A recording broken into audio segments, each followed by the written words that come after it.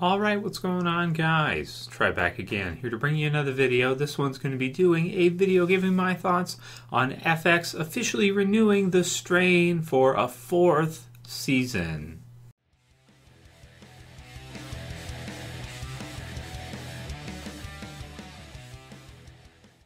Okay, so this one is both happy and sad for me because they have renewed it for a 4th season, but that's going to be the final season. That's going to be the final straw. So I'll put the link in the description to Variety for you guys so you can go ahead and read it. The Strain to end after season 4 on FX.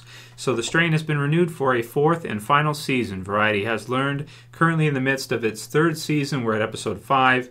The Strain will return with season 4 in summer 2017, marking the final set of episodes for the thriller from Guillermo del Toro, Chuck Hogan, and Carlton Cuse. We sincerely thank Carlton Cuse, Guillermo del Toro, Chuck Hogan, and their creative team, as well as the fantastic cast for 3 exciting seasons of The Strain. Though we're sad to see it go, we fully support the way in which they are crafting the 4th season's dramatic conclusion, said Grad.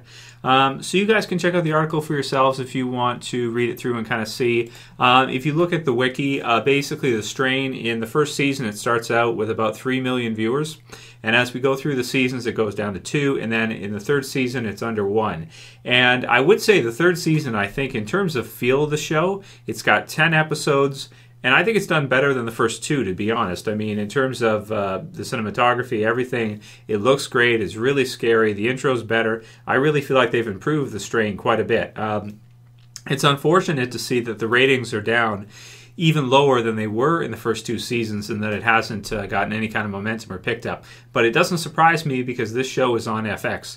And FX is just one of those networks that unfortunately not many people watch. In terms of ratings and what they pull in, you know, a few million is pretty good for them. Some of the other shows they've had on that are notable, probably season 1 of Fargo, I think was really, really good on FX. But a lot of shows don't tend to last very long on FX. It's just the type of network that it is. And I think they've done a good job with The Strain. And, you know, certainly with season 3, I think has been really, really good. Season 4, we don't know how many episodes it's going to be.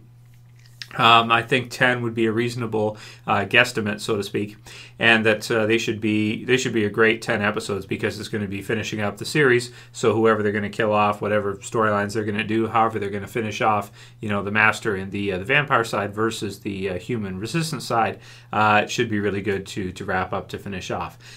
So I am sad to hear that it's going to be ending, but at least we're getting a 4th season, and it's not going to be ending at like a cliffhanger, and then the show gets canceled and we never see it resolved fully.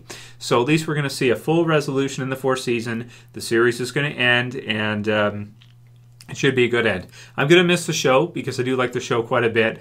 It's unfortunate that it never caught on more than it did in the 1st season. There was a bit of buzz about it in the 1st season, but I remember like when the 1st season hit, there's basically nobody talking about it. I review it, but you know, maybe I'm sure a lot of you guys like it, but there's just not as much buzz as that would need to be, I would think, for the series to go on longer. But also too, you know, based on the source material, you have to see like, okay, did they use up all the source material? Are they going to use it up by the time season 4 is ending? Is this what it looks like in terms of the translation? And they've decided to pull the plug after season 4. So happy and sad at the same time. Let me know what you guys think about them ending The Strain.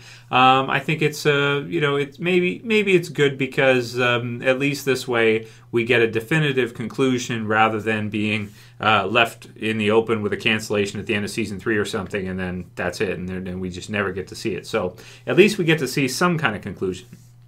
And that'll be it for my video, my thoughts on it today, guys. A bit sad, but also happy at the same time that at least we're getting the 4th season. You can write your comments below. Let me know what you guys think about The Strain. Are you still into it? Are you still watching the show? And how do you feel about it ending after next year in 2017? If you like this video, please don't forget to thumb it up below. If you're new to the channel and you want to see future videos on The Strain, you can subscribe at the bottom left. That's it for this video today. I'll see you guys again soon for another. As always, it's Trev, and I'm saying peace. Later, guys. See ya.